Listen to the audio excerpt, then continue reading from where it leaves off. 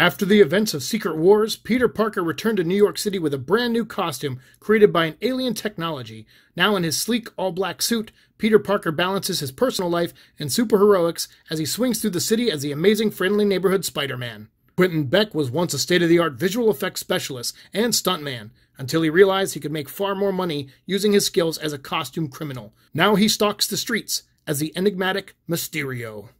What happens next? Find out on today's review of Symbiote Spider-Man, the miniseries by Peter David and Greg Land. Excelsior! Venom's not here today, man. Welcome, boils and ghouls, to the Carnage Vlog.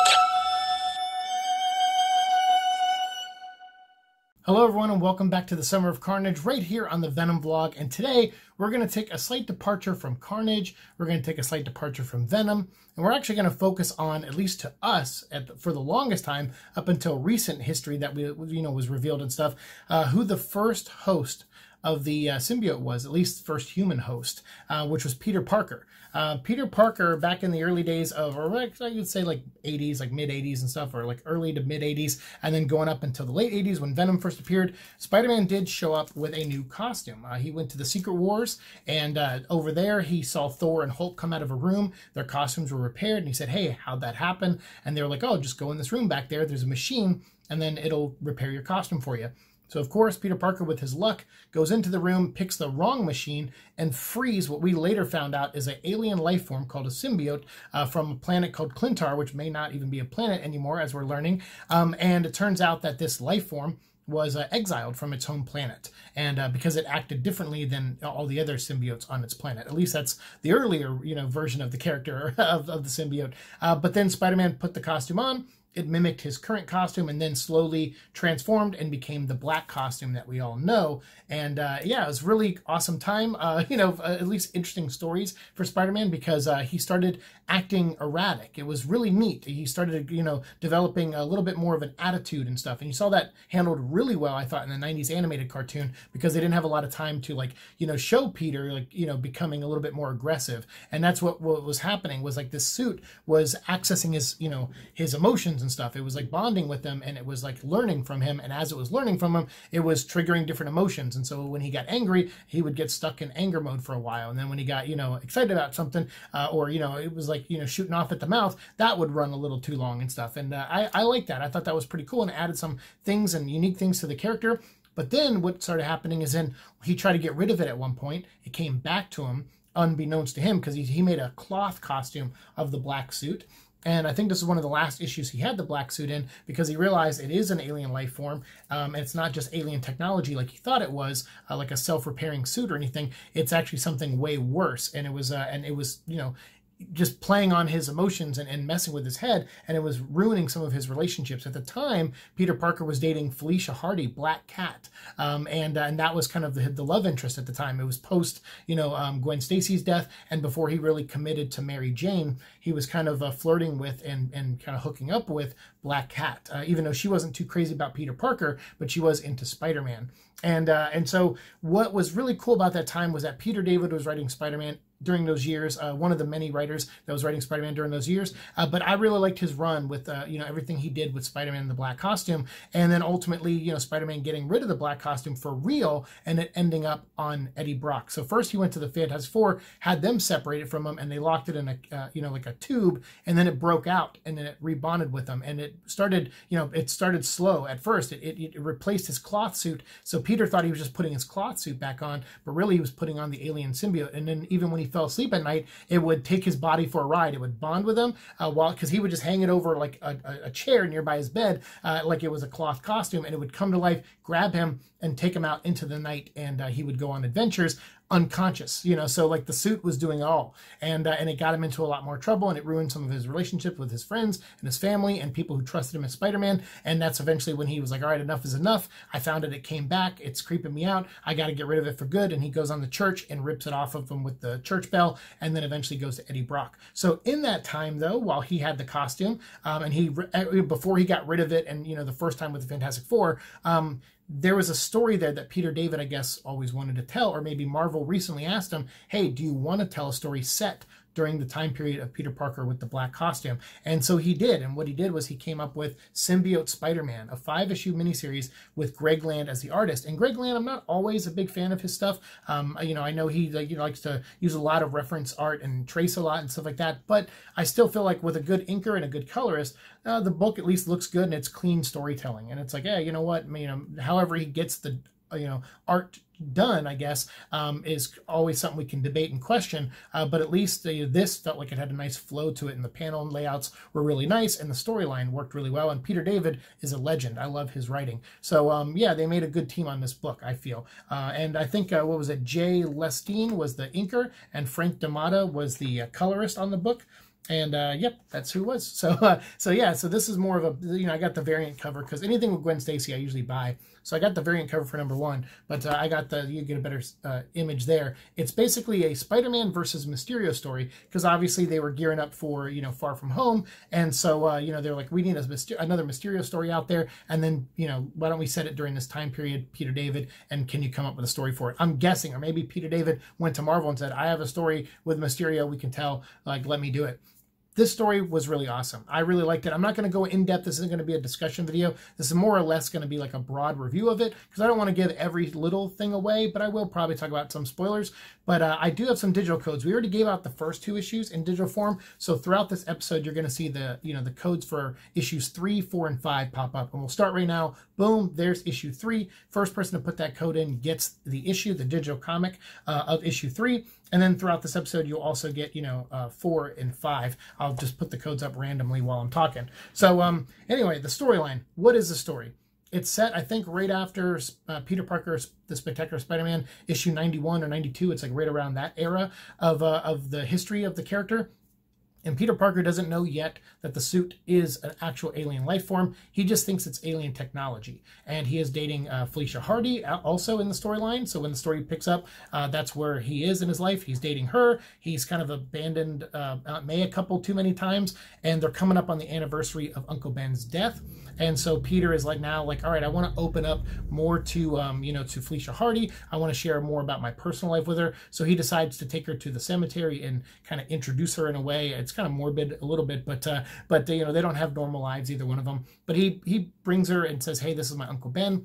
He's the reason I do all this. And then Peter sees, you know, Mysterio, and he runs off. And then when he runs off, he kind of ditches Felicia Hardy. And while she's alone, she's like, Peter, get back here. And then Aunt May shows up and is like, who, Peter, are you screaming for my nephew? And then she goes, whoa, who are you? And the two of them meet. And so, you know, it was like an interaction we never really got too much of the comics. And so she gets to meet Aunt May and talk to Aunt May and learn more about Peter Parker. And she kind of starts to like him on a serious level, not just like a hookup like they were hooking up. She's starting to like him a little bit on a serious level. But meanwhile, you know, Spider-Man, he's taken down Mysterio, and he's done it, you know, getting pretty aggressive. The suit is like feeding off of his emotions. And so the book opens up and it has him just mopping the floor with Mysterio, just throwing him all over the place. And then it flashes back and it shows Quentin Beck talking to his friend Johnny, who works for the Kingpin. And Johnny's kind of like, yeah, you know, we were in college together. I'm a scientist now. I work for the Kingpin.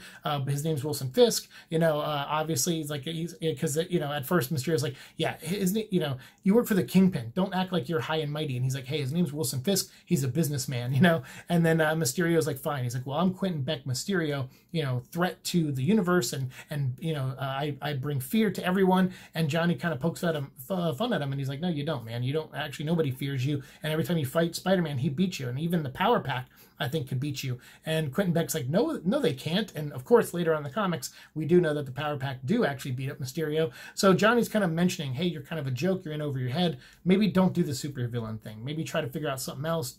Create your own business, start your own special effects business, whatever it is. And Mysterio's like, no, screw you. I'm going to go rob this bank, and I got a great plan. And then so Mysterio goes and does that, and what happens is he gives a gas mask to the lady who's working the counter, and then she's with a note that says, put this on. She puts like kind of Vicky Vale-ish from Batman. She puts the mask on, and everybody else gets poisoned. Just knocked out. It's just knockout gas. And then he comes in, he says, all right, like, open the safe, get me in there. I'm going to get the money. I'm going to get out of here. But then some guard that was in the bathroom while Quentin Beck came in and hit gas everywhere, he comes out and he aims his gun at Quentin, fires it, Quentin dodges it, using Mysterio, teleportation and mysticism, and then takes down the cop. And when he turns around, the woman who admitted to, Quentin Beck that she had a son, or a little girl, I think, and a husband, she is shot in the chest, and she dies because of his actions and because he came into this bank and this, armed guard shot at him and he dodged it and it hit her. And he almost learns an Uncle Ben lesson in this. He actually goes back to his place and he's like, I'm a screw up.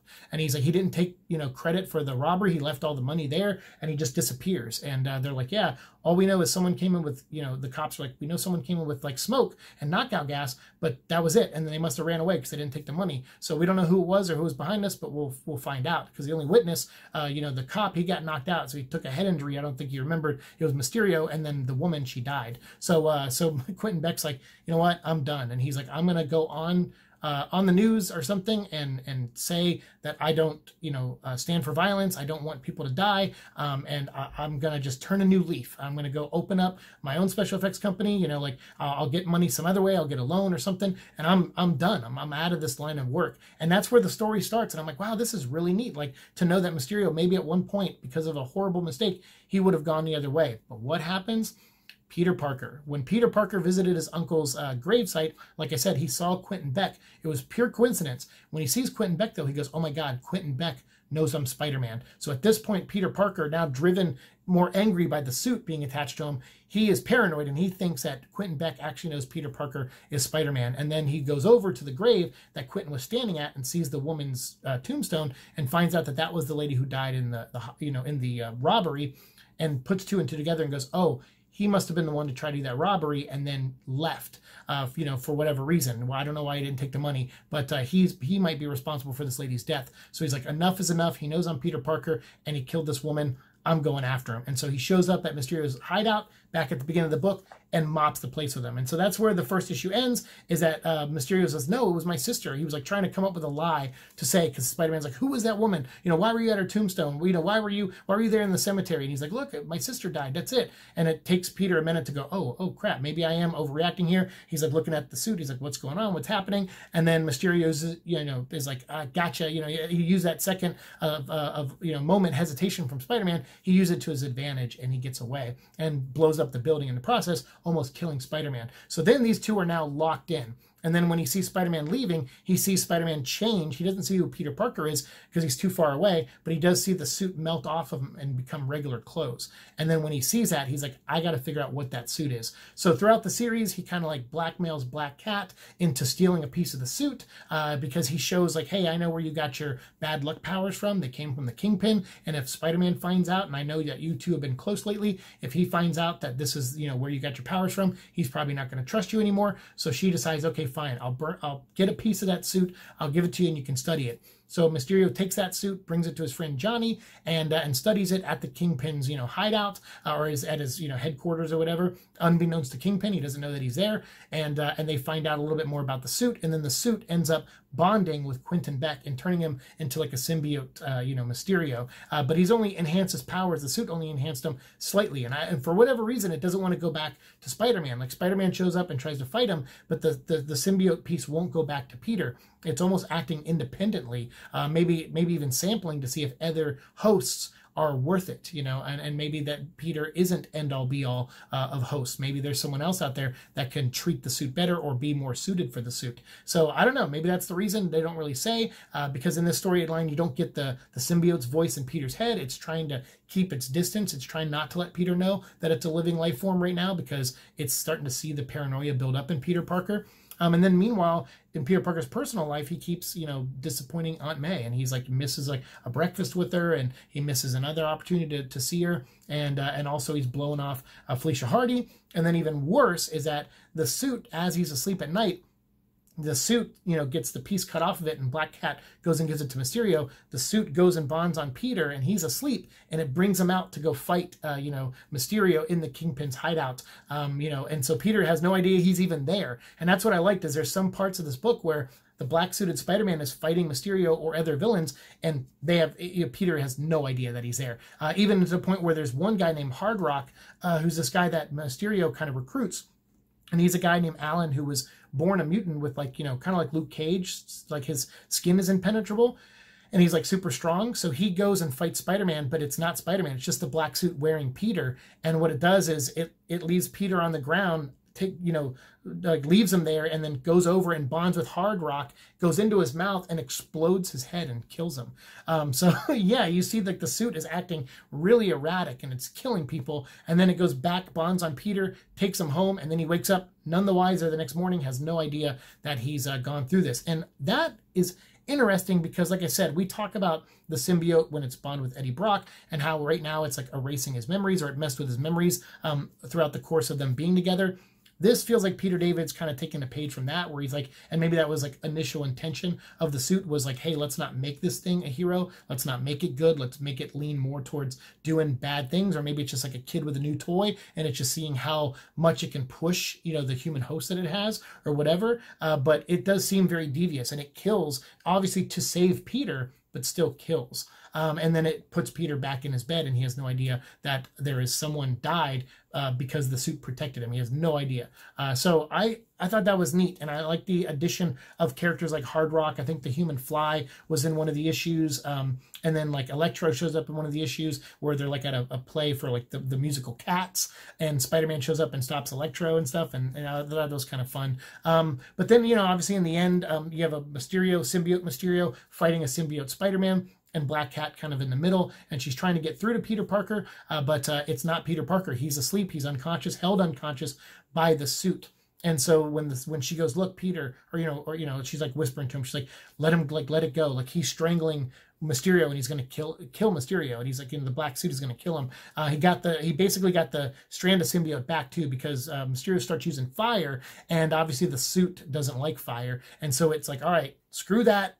Bad host. This guy shoots fire. It's going to hurt us. We're just going to die if we bond to this guy, because he's going to keep shooting fire out to try to hurt Spider-Man. So it ultimately goes back to Spider-Man, and then that, you know, rebonds with itself, brings itself to full strength. Spider-Man's able to stop Mysterio. Then he's choking him like he's going to kill him. And then Black Cat shows up and is like, please don't do this. You know, you're better than this. Don't let him get to you this way. And that's when he turns back. It's not Peter. He's unconscious, remember? And he knocks Black Cat away. And that's kind of like that, and the actions that happen in this is like the beginning of the decline of their relationship, and why ultimately probably in the comics they don't end up together is because because of some of the actions in here. I think Peter David was like, hey, you know what, we can go back and add more tension between the two of them and show even more so why they didn't work as a couple. And it's because of actions Peter does in this book, but he doesn't even know he's doing some of the time. Sometimes he does, and he kind of talks coldly to her, but other times he doesn't. In the end, though, they do kind of, they're still together. They don't break up in this, obviously, because that happens